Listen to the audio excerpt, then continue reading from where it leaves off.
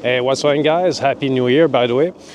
You know what's ended last week? The CES 2025 in Las Vegas. It's the consumer electronics show where they announced a bunch of new tech.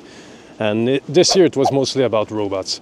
They just announced maybe 4 or 5 drones. So let's go inside and talk about the specs of all those drones and tech.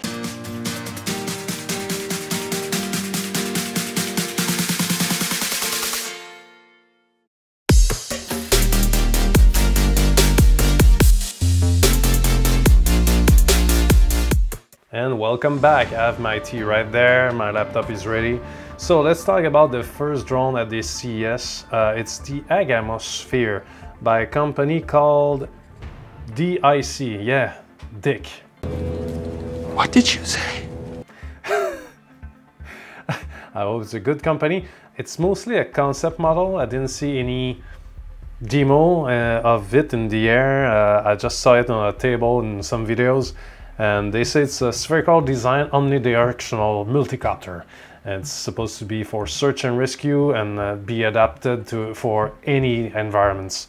They don't talk about the battery life at all, so I don't know if it's gonna last forever. But what's the most interesting part is in the website you can see it can roll. It can roll and adapt its movement. I wonder if it can roll in the air. It would be very interesting to see.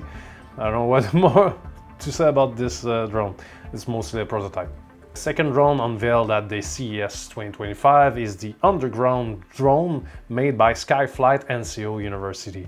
It's equipped with LiDAR for places where you don't have any GPS. So in that case, underground, you don't have any reception for that. It's equipped, outfitted with a 360 impediment detection and AI imaging. So it can fly anywhere. It's supposed to be autonomous. They don't say the price, they don't state the battery life. All we can see is this design over there. The third drone is a cleansing drone. It's made by Wisson or Wisson, I don't know how to pronounce that name, but yeah. It's lightweight, it's 1.3 kilograms. It can fly to clean windows and also to clean photovoltaic panels. It's very sturdy and can clean, they say, up to 800 meters square per hour. So it's very powerful cleaning drone. I would love to have this one to clean my windows over there. They don't say how long it lasts, but it says that it's equipped with AI-enabled adaptability. So yeah, it's all about AI this year. AI here and there. We saw a lot of robots this year, so yeah, AI is coming.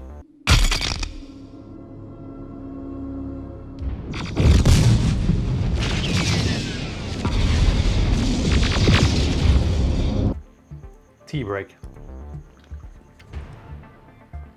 Oh, I broke it.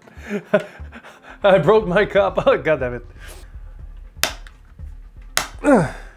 Hey, I fixed it.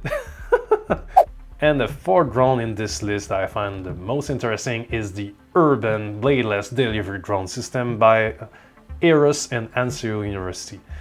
As you can see, it doesn't have any blades, so it uses a propulsion technology, and it looks like a UFO, man. So just for a cool factor of it, and because it doesn't have any propellers, it reduces the noise by 40%.